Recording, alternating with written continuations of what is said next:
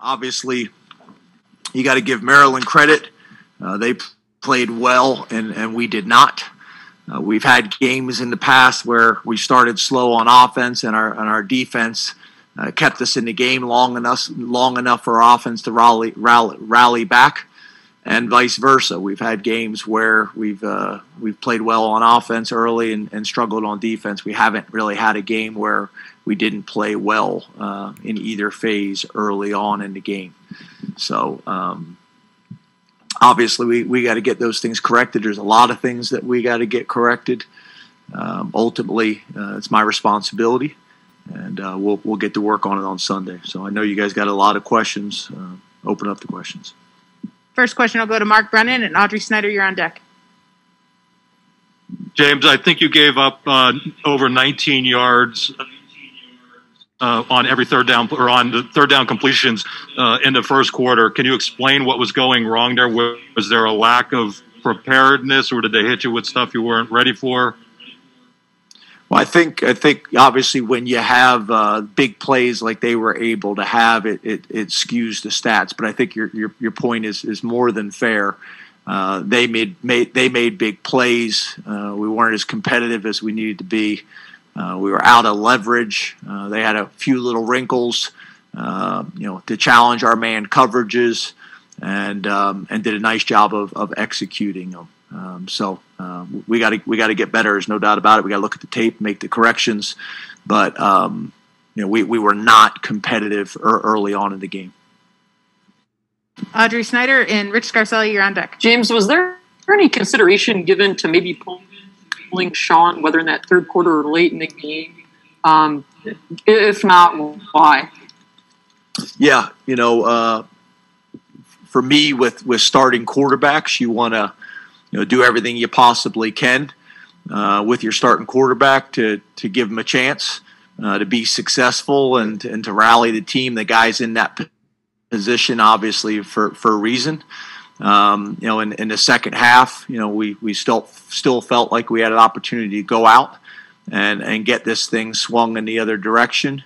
And at the time, we felt like it was the right decision. Rich Scarcella, Dave Jones, you're on deck.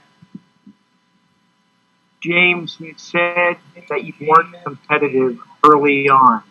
Why is that, especially after opening the season with losses? Say that again.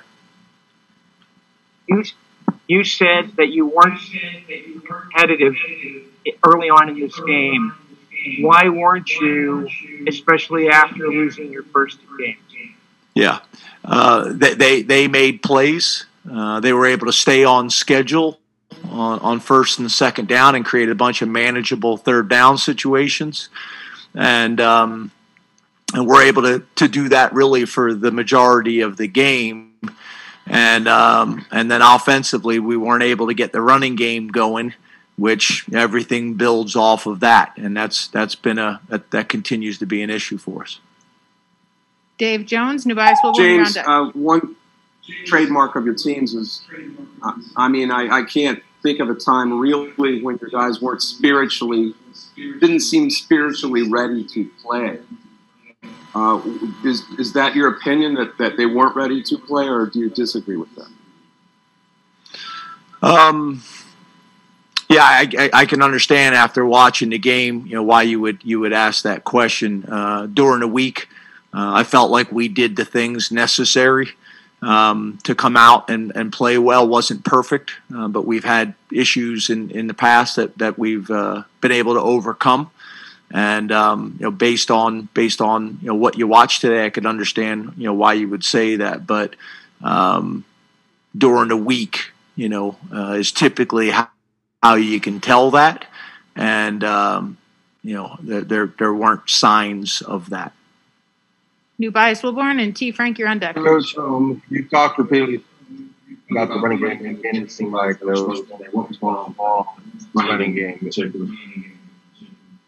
You're mumbled there, New Bias. I'm sorry. Let me take running game. With the running game, what was going on? What was going on there that you guys weren't able to get any traction? Yeah, I gotta watch the tape, but we weren't sustaining blocks. We weren't We haven't been able to break tackles consistently and make people miss consistently. It's been similar for the first couple weeks. We're not getting consistent push. We're not sustaining blocks.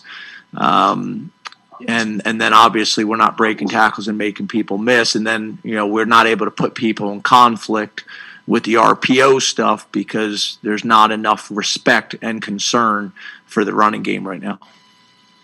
T. Frank, followed by Tyler Donahue. Hey, James, going off of that, you have mentioned that Sean's been put in a lot of tough situations over the last 2 weeks, and he's been put under pressure quite a bit. How do you feel he's performed under pressure, and how do you separate the two when you're evaluating your quarterback? Yeah, I think, again, we got to be able to get the running game going, and we got to consistently protect our quarterback. There's too many times where he's under pressure and getting hit early in games. He's been hit way too many times this season. He's been sacked too many times this season. He's been under pressure too many times. And does that have an effect? Yeah, it does. But obviously there's some throws that we need to make. It's all of it. There's some catches that we need to make. We all own responsibility in this. Tyler Donahue, Neil Rudell, you're on deck. James, I understand your point on taking Sean in from the first question there, but under a new offense with not many of the quarterbacks play in a game in direction, is it imperative to see Will Levis, Taquan Roberson, or any other guys on paper to get those reps under the rock direction so that you can evaluate that group as a whole now and moving forward? I'm having a really hard. Can you evaluate the backup quarterbacks and getting them into the game? Yeah, Will has obviously played in the past and has done good things, and Taquan continues to improve. Obviously, based on who has started and based on what he's done in his past, we felt like again he's earned that right. Neil Rudell, Audrey Snyder on deck. So you guys have really had your way with the last couple of few years. Do you feel that you guys may have underestimated them, or just how do you assess that? Yeah, I don't think we've underestimated anybody. We when you haven't been successful the first couple games, it's hard to underestimate anyone. So that's not how we've approached it. Our approach hasn't changed. It's been the same approach it's been for 6 years. But obviously there's things that we got to get fixed, and there's things that we got to improve, and we got to play better. And we've kind of lost 3 different ways, and in years past we found different ways to win games, and we need to get it fixed, and we need to get it fixed fast.